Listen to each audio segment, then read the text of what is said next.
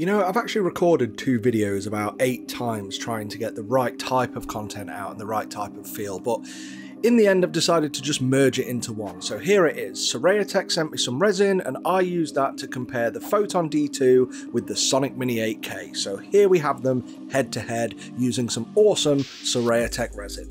And with that, hi, I'm Ross and this is Fohammer Videos. So this all started with my Photon D2 review where one user commented, try some Sirayatech resin, and then Sirayatech resin went, try some Sirayatech resin, and I said, I will if you send me some, so they sent me some. Which means yes, this is a sponsored video sponsored by Sirayatech, but that doesn't mean I can't say what I want to say about the resin. So Sirayatech sent me 3 resins and then I went out and bought a 4th that I've not had a chance to test yet.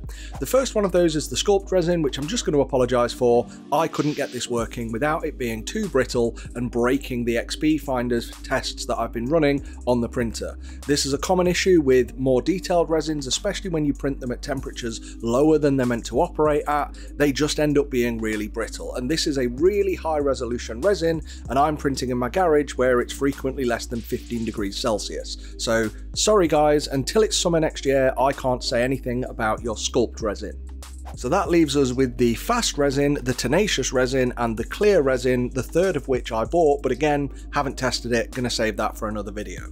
So I tried the Sculpt resin first because this was the one I could get working, and the best way to describe it is I could liken this directly to Phrozen's own aqua grey 8K resin. It's a very similar colour, it has an identical exposure time to get the best results out of it, and the finish is nigh on identical. I can't tell a difference apart from a slight hue shift in the grey, where the Sirayatech's an ever so slightly darker and cooler blue tone than the Phrozen 8K resin.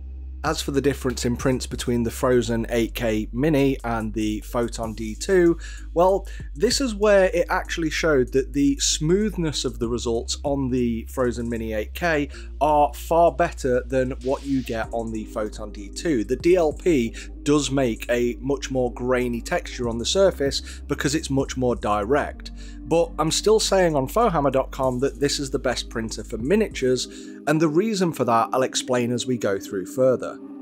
Back to the resin though, I would definitely say that for those of you out there struggling to get your hands on the Phrozen 8K grey resin, just get this instead. I can't see a difference between them, and I know people have struggled to get the 8K resin because of either shipping delays, shipping fees. Sometimes they're prohibitive, especially in certain parts of the world. It costs me an arm and a leg to get it here in the UK, but this Sirayatech's readily available around the world and it's cheaper. Considering I can't tell a difference in both quality and general overall feel and texture when I've finished printing with it, then yeah, definitely go and buy this stuff. Let me know down in the comments if you agree that it's all but the same. Back to the printers. So when we look at a print off the Sonic Mini 8K, you can see an incredible amount of detail on here, and it's really good. The downside of LCD printers in general is because they project light through a blocked out area of a screen, the light doesn't travel directly upwards towards the build plate, it also bleeds outwards a little bit. So you will find no matter what you get in resolution when it comes to an LCD printer, there'll be that slight outward bleed. Now on the Sonic Mini 8K, you can hardly really see that because the layers are so tiny, so thin at 0.02 microns seems to be the average, but also because of the detail of the 8K screen in that small area, because of the outward bleed, the resolution is much more than the compensation you need in order to actually see it. Nevertheless, it is still there slightly. So with LCD printers, what you find you need is that perfect exposure setting. If it was too low, then you'd get issues like peeling layers or failing supports. But if it's too high, then you get overexposures, so any multi-part pieces that connect can be bloated and they won't connect together, requiring more sanding. But you can also get other issues because it rounds off the edges of areas that should be sharp.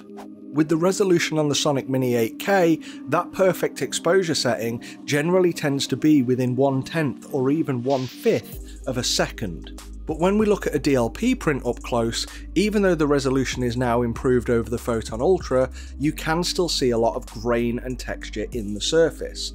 But I want to remind you right here and show you that when you zoom out or just move the model away from your face, can your eye even tell the difference?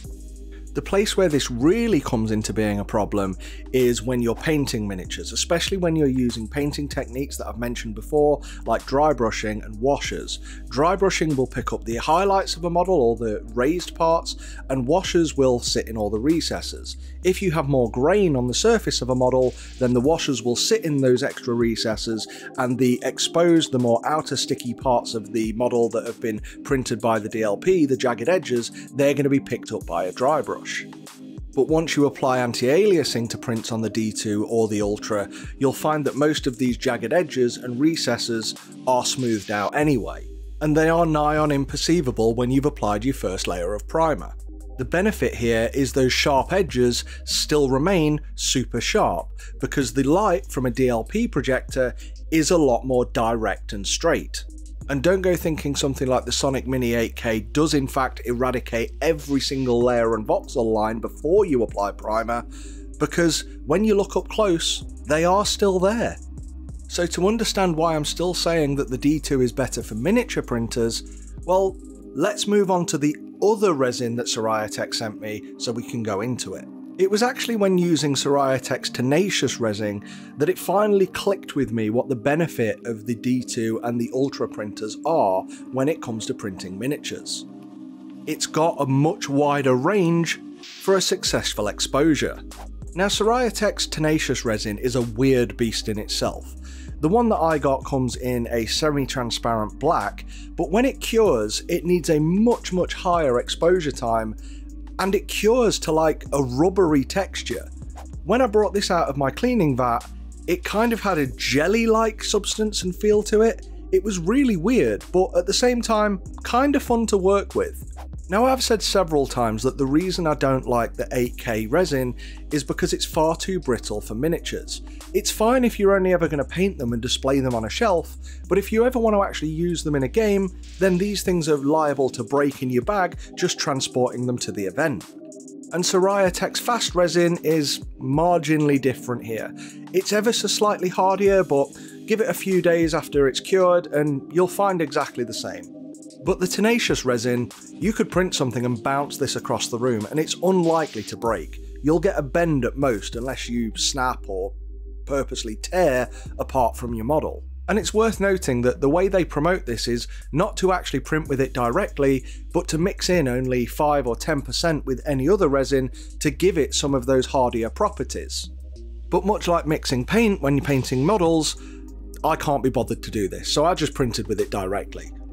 Now, it actually surprised me the exposure time needed for this resin. I actually had to go up to 7 seconds and higher in order to get it to print. Some of my earlier exposure tests with the Sonic Mini 8K caused this model to completely fail, and half of it just disappeared and ended up stuck to the bottom of the build plate and my FEP. Now, as I said before, with the Sonic Mini 8K and all other LCD printers, you've got to find that sweet spot for exposure. So that point is where it's not underexposed and it's not overexposed. And you can get various exposure finders online in order to test this and get your correct settings. But with the DLP printers, that range is so wide for a successful print that it just makes everything so much easier. Let's say, for example, you've got an exposure time of 1.7 seconds on a DLP printer, which is exactly what I use on my Photon D2. You can actually increase that exposure time by several seconds and still have incredibly sharp and detailed prints. And that's because the DLP technology directs light in so much more of a straight line that you don't get any of that outward bleed or bloat. Put simply, it's so much easier to set up and use. And despite the price point, that kind of makes it one of the best beginner 3D printers you can possibly buy.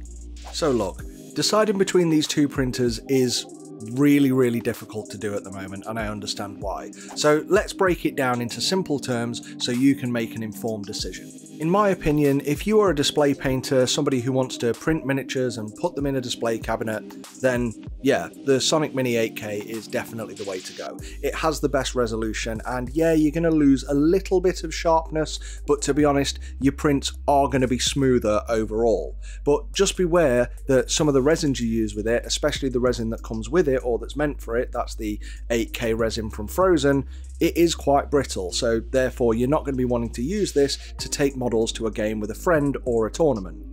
But if you're more of a gaming hobbyist and you like to paint your miniatures by giving it a coat of red, a couple of washes and calling it done, then you're going to need some of the hardier resins, and for that you're generally going to want some higher exposure times.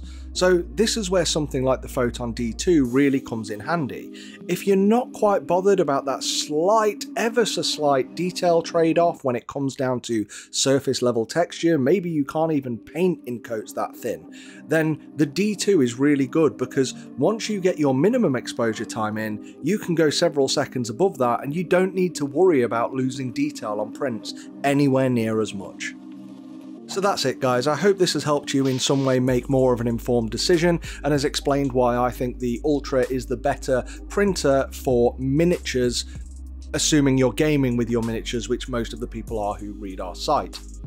Please check out some of the resins from our sponsor Sirayatech. Once again, I'll say that their fast resin is directly comparable, cheaper and more accessible than the Phrozen Sonic Minis Aqua 8K grey resin. Oof, that's a mouthful. You can also try some of their tenacious resin and maybe have a go at what they have recommended to do and drop 5 or 10% of this in with whatever resin you currently use just to make it a bit hardier. But be aware that you're going to need to mix it thoroughly, and you also need to increase or reduce your exposure times accordingly. I'll drop links to all of these products in the comments down below. I want to do a huge thanks to our patrons who sponsor these videos and end up helping us create more content.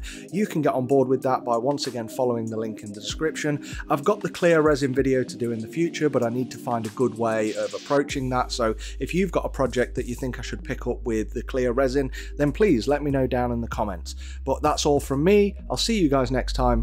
Fohammer out.